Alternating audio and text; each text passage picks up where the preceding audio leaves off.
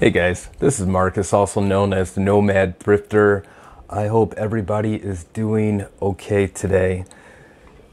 So, question, how are your sales on whatever platform? It could be Poshmark, Mercari, eBay, Etsy, whatever you're using.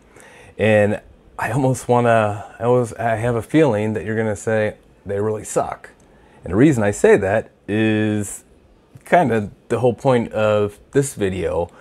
So I've been going around in some of these Facebook and other social media groups, and people are complaining about slow sales. Yet whenever you listen to some of these gurus on eBay, they're saying the fourth quarter is going to be the best quarter ever. And for some people, it might be. Fortunately for myself, I'm having an excellent year in general. But I think I know why some people are having issues. So let me go ahead and just dive in here. Here's a question. This is from people in the community. These are people just like you and me. These aren't these content creators blowing smoke up your butt, okay? I'm not going to try to sell you some package at the end of this. I'm not going to try to sell you some crappy mystery box. So I'm just doing this. I don't get any money for it. Just trying to help out. So let's just dive right in. So I was on Facebook and this refers more to Poshmark, but the platforms are roughly the same from what I've heard. So the question that this person's asking, has Poshmark been really slow for anybody else in the last 2 weeks? And so I'm just going to read off some of these. It looks like there's 77 comments, and I glanced over it. It looks like most of the answers are the same. Yes, it's been slow. So one, I agree, these past few months have been really slow. November has been the slowest month yet.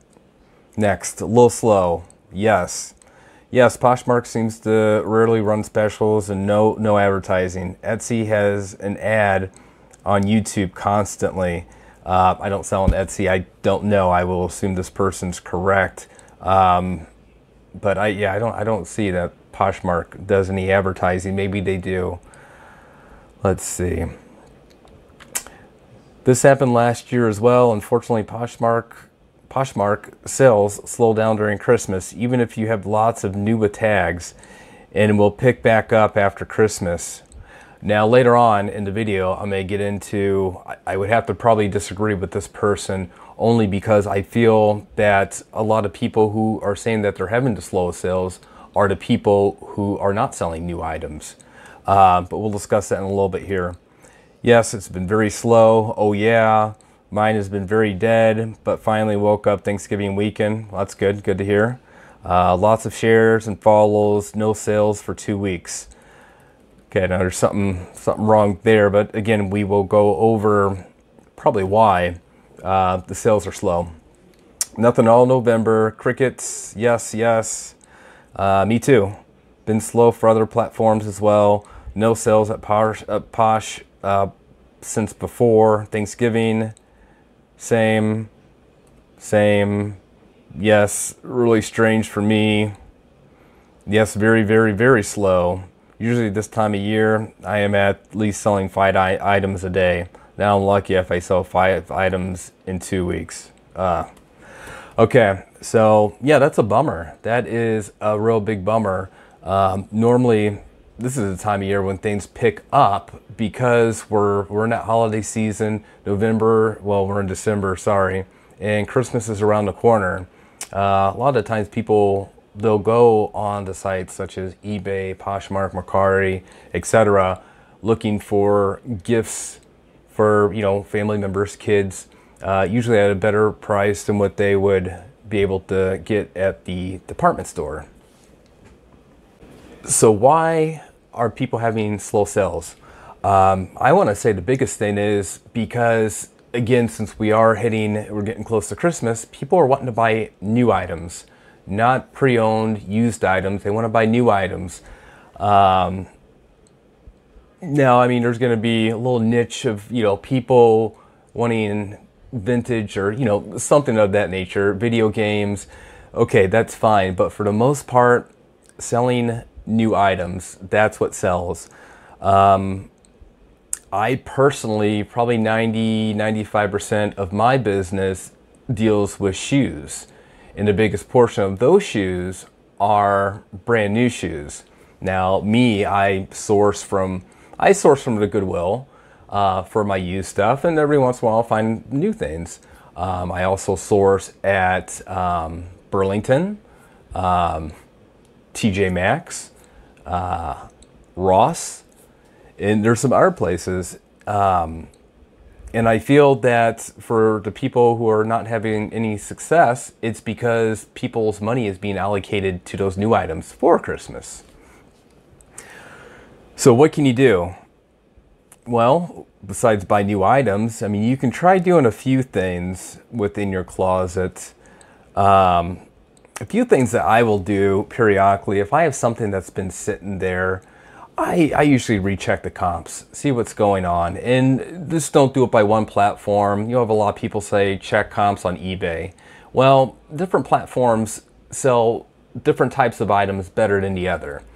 So if I always look at eBay, but if I'm selling something on Poshmark, I'll look and see what the price is on there. If I'm selling something on Mercari, I will see what the price is on that platform. Sometimes the prices will be all over the place. It's strange, but that goes back to, what these sites are, really advertising or what they're bringing in for people. So yeah, definitely recheck your comps. If it's sitting there, it's probably too high. You might need to lower your price. Another thing that you might want to do is look at your pictures. I know that I always try different things with lighting or with boxes, using different editing software. So I hate to say it, me personally, I am not too consistent because I like to try different things and see what works. And I will find some stuff that's been sitting around for a while, and I'll look at the picture and I'll be like, okay, that is why it's not selling. That's just a terrible picture. Maybe it's too dark, maybe it's not enough pictures. Even how I source. Sometimes I will source stuff on, let's say, Mercari or Poshmark. And a lot of the times, my best finds are awesome items, but the pictures are just so bad that it turns people away. They don't realize that it's, a great product. So I'm able to swipe those things up for pretty darn cheap. Same thing, if you have an item that's maybe not that great, but if you're taking great pictures, you're gonna have a lot better odds of selling that than with the bad pictures. Another thing is check your titles and descriptions.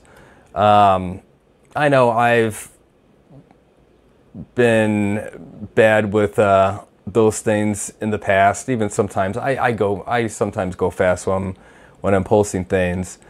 Sometimes the descriptions don't make sense. Sometimes they're just not detailed enough. Also, make sure you disclose any types of damages. It's always a bummer whenever you make the sale, the buyer gets the product, and then you get a request for return because it wasn't as described. And it happens to all of us, and sometimes it's something so minor. But yeah, just make sure that you disclose all of that. Trying to think some other pointers. Another thing is make sure that you're sending out offers to people who like the items. Offer free shipping, things such as that. I mean, I'm not going to go into complete detail here on what you should do. Again, I'm not really a content creator in the same sense as a lot of these other people on here. I just thought I'd make this quick video, or maybe it's like 10 minutes, but just a video on maybe why your Q4 sales are not that great. So I'm going to end the video there. I hope everybody has a good night. If you have any questions, comments, concerns, shoot me something down below. If not, I don't make a lot of videos. I might start making a few more though. So we'll see. All right, well, take care.